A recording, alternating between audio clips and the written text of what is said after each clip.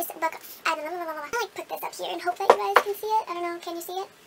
I feel like you can't, but okay, I'll just hold it to make sure. Whatever.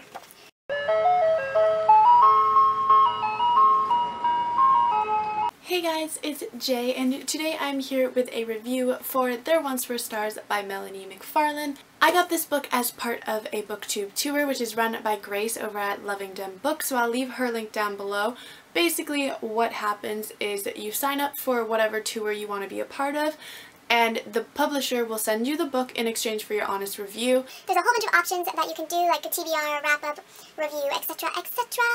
And it's a lot of fun. I highly recommend trying to be a host because I love it personally. So I will leave all the links and the information down below about how to be a host and all that jazz. There's also a giveaway for this book if you are interested. It will also be linked down below.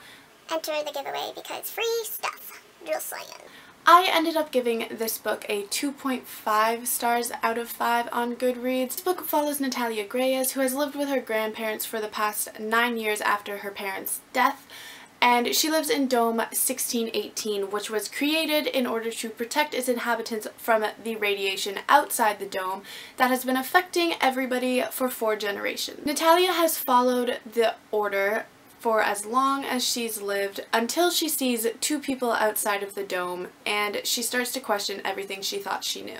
The way that I describe this book is it's basically a young adult dystopian with a little bit of like Walking Dead thrown in there for, you know, good measure. I was very excited about this book at the beginning. I was super intrigued about the idea of the dome, and I was really interested to see how the plot would develop. I really wanted to know what the Order was hiding and what their big secret was. My favorite part of the book was definitely the ending half of it when the infected started to show up, and I think the last 20 pages was what really actually had me interested.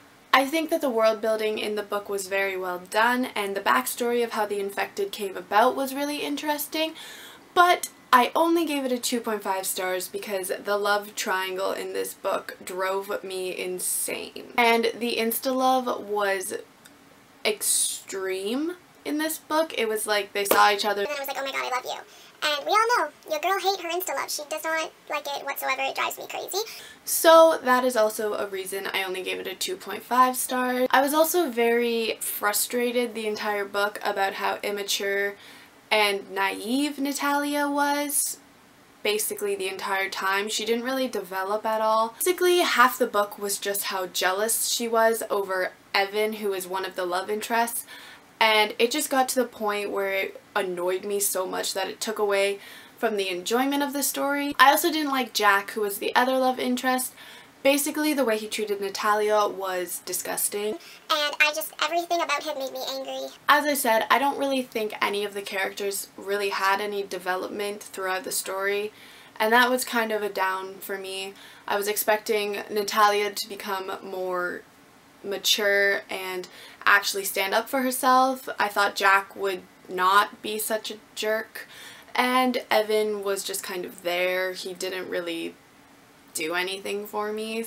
Overall, I think that if you are into young adult dystopian books, this would be a great book for you. Personally, it didn't sit well with me just because I don't like love triangles and insta-love, and that's one of like my biggest no-nos in books. So personally, was not for me.